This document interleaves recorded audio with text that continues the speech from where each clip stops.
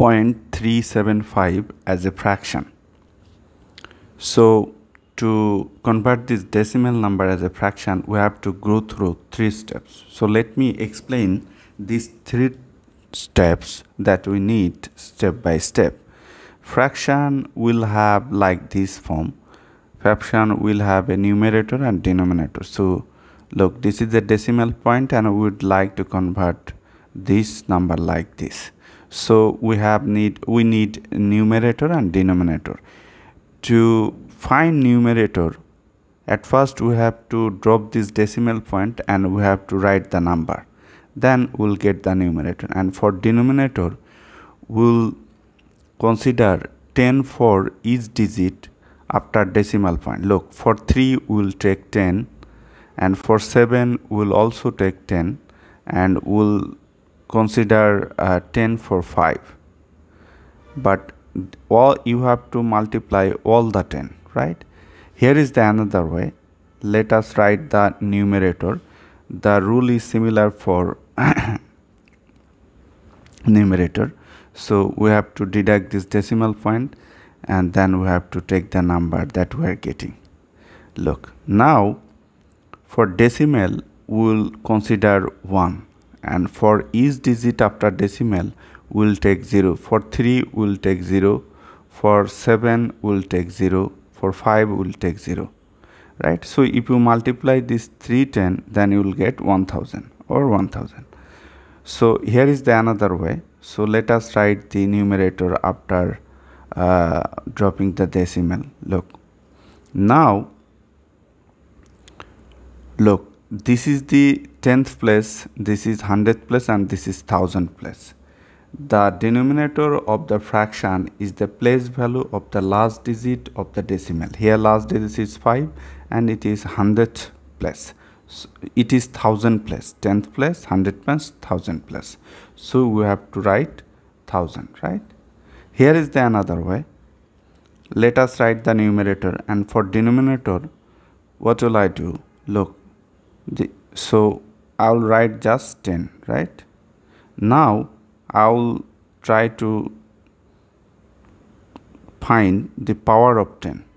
For every digit we will consider 1 power. For 3 we will consider 1, for 7 we will consider 1, and for 5 we will consider 1.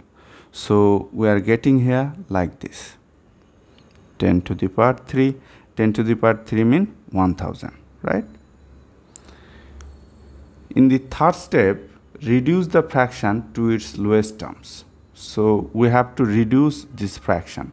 So to reduce fraction, what will I do? Look, we have to reduce this. Look, we can split this number as a product of 2 numbers. Look, this number, the last digit of this number is 5, so this number is divisible by 5. So if I divide 375 by 5, what will happen? 5 goes into, look,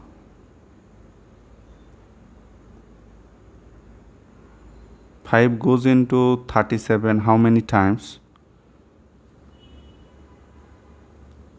7 times. 7 times 5, 35, right? So if you subtract, then you will get 2. Bring down this 5. 5 goes into 25 5 times. 5 times 5, 25. So if you multiply 5 times 75, then you will get 375. So we can write this 375 as 5 times 75. So we can express this number as a product of 2 numbers.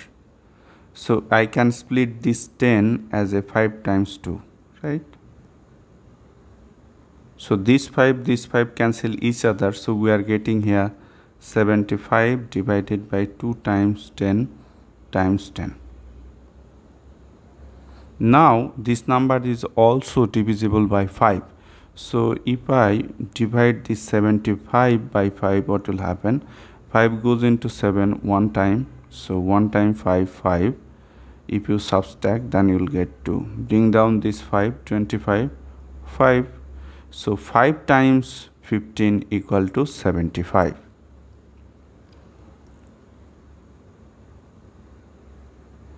Five times 15, that gives us 75. Now I can split this 10 as 5 times 2.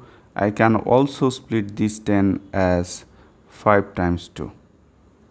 So this 5 cancel each other. So we are getting here 15 divided by 2 times 2 times 5 times 2. We can split this 15 as 3 times 5. Then 2 times 2 times 5 times 2. 5, this 5 cancel each other. So we are getting here 3 over 2 times 2 times 2. That is 3 over 2 times 2, 4, 8. 3 over 4 is the simplest answer. So thank you for viewing this video. Be well.